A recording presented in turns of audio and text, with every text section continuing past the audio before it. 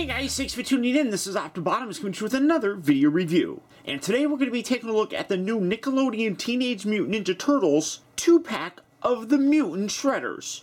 This is a set that I've been looking forward to for a long time. It's the first kind of deluxe set that we've gotten with a actual 2-pack. Which I think is really cool, because these are smaller characters. Obviously, they're much less articulated. But this is a great way to kind of give us some of these smaller characters by putting them in a 2-pack. And obviously, you see the Shrimp Shredder and then the Crab Shredder right there. And then for the package, you got the nice TMNT logo there. You got the four brothers right there. So it's going back to the original kind of look and not the Dimension X ones. Although this is the first time that I've seen this. So I don't know if they're just now starting to really come out. But my Toys R Us had a lot of these figures. In addition to this, a lot of the new ones that have been recently coming out. You come around here to the back of the package, you can see a lot of the other figures that are currently available. And then for the bio here, it says, using mutagen the Krang perfected, Shredder's DNA has been mutated with a shrimp and a crab to form some of the best Mutant Shredder guards. Mutant Shrimp Shredder is quick, agile, and able to leap furiously. Mutant Crab Shredder's massive powerful claws allow him to grab and pinch his enemies into submission. They each have the skills and abilities to stop the turtles in their tracks. Seafood takeout. Now, one thing that's kind of, I mean, it's, you know, a Playmates thing, but you can see that the Shrimp Shredder here has a much different color. You can see that he actually has like a flesh tone on his body, and then you got this pinkish sort of things coming from his face. This definitely doesn't have it. It's all done in this purple plastic, and the little extra bits coming out are also purple, so really kind of unfortunate in terms of the overall paint deco on it, but it is something that we're pretty, I guess, used to with Playmates. So for the packaging on these guys, that's about it for it. So without further ado, let's get these guys out here and see how cool they actually are. Alright guys, so here we have the Mutant Shredders open up and out of their packaging, and Playmates, you're killing me here, guys. You guys can't see me, but I'm like grabbing my head right now.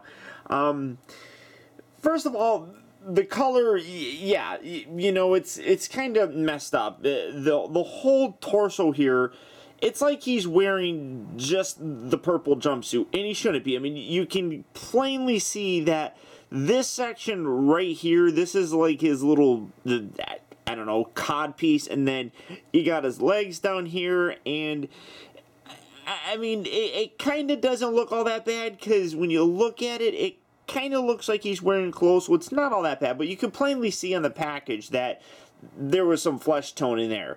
You got these big long things that are purple color, but you can see that they're too long for him. So you put him here, and it's... Oh, actually, never mind.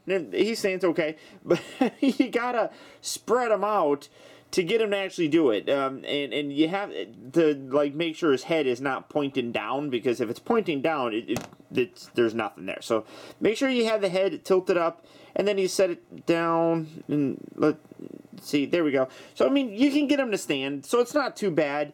The head is on a ball joint, so you get a nice, decent range of motion there. And then you got the pin swivel joints right here, where it just pins into the shoulder, and then you can rotate it, and you can swivel it out. There's no other articulation. He doesn't rotate at the waist. The legs are locked in this spot. So, articulation-wise, this is it. That's all you're getting. It's not bad. I mean, it kind of works.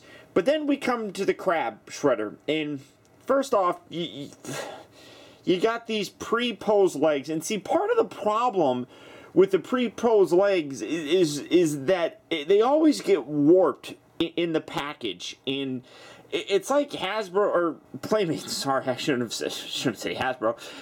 They don't take into consideration that kind of stuff. So to get him to stand, I mean, first, it's twisted like this. So you get him to stand, and it just wants to go one way, it wants to go the other way. It's flopping. That's really... That's really all it does. I'm sorry, little Shrimp Shredder here, you poor little guy, who actually is not a bad figure. This one just, you have to like sit there and balance his big giant claw hands to get him to stand, and you gotta stretch some stuff out like that. But I mean, so this guy's just a total freaking fail.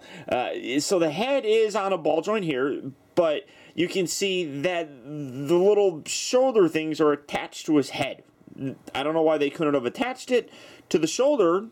That would have made a little bit more sense. I guess by doing that, you allow the head to rotate all the way around. I guess. The shoulders here are on the pin hinge, so they pin in so you can rotate it, you can hinge them up, and he does have waist articulation, but again, the way that the feet are, and then these little bits right here, his claw arms can also rotate too, so that's nice, except it's completely kind of pointless, I guess.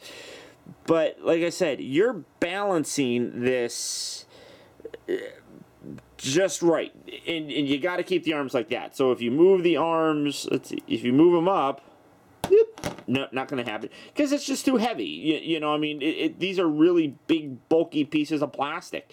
So you got to keep them down in order to keep them standing like this. So the biggest problem, I mean, I can live without paint applications. I mean, that's perfectly fine. I really wish they would stop pre-posing these legs. Just give us straight legs for the most part, or something like that where it's not that bad. I mean, this with the knees bent and then you got the foot up like this, you just create your own problems with these figures. And you can even see that it's like they're not, like this isn't, like if that's flat, that's not flat. That's kind of more on an angle. So you're kind of just forcing this stuff. And like I said, if you get it, well, first you have to stretch this out, and then if you get it balanced properly, you can get them to stand, and that's all well and good, but it just, I really wish they would stop doing that. Even if you're a kid, now, these are kid toys, okay, perfectly fine, I get that. But a kid's not going to have fun with this if they can't sit there and have them stand up. I mean, yeah, they're going to go, look, I'm a little mutant shredder. Clip, clip, clip, clip, clip. But, you know, a kid's still going to want to get it to stand, and it can't stand. So it's just ridiculously frustrating. I mean, I don't know. I mean, I'm fine with them not having, you know, and these are kind of, like I said, because of how heavy they are kind of floppy. This is a little bit better, but this one, so, I mean, yeah, I mean, I don't know. I mean, great molded detail on there. I like that. Kind of looks like it's a little, I don't know, you got like little eyeballs there, and it's like a giant killer parrot or something.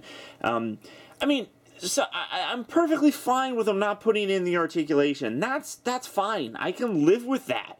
Just stop making legs that are like this, especially when you got ridiculously big arms that you can't get them to stand unless you use those arms to counterbalance things. Playmates doesn't listen to me. They don't listen to anybody. They just kind of do their own thing. But this just, for me, isn't even fun. I mean, I really do think that these are fun characters. Just the toys are not good at all. I mean, the little shrimp shredder is okay. I can deal with the shrimp shredder. The crab shredder just, you know, comes across really badly.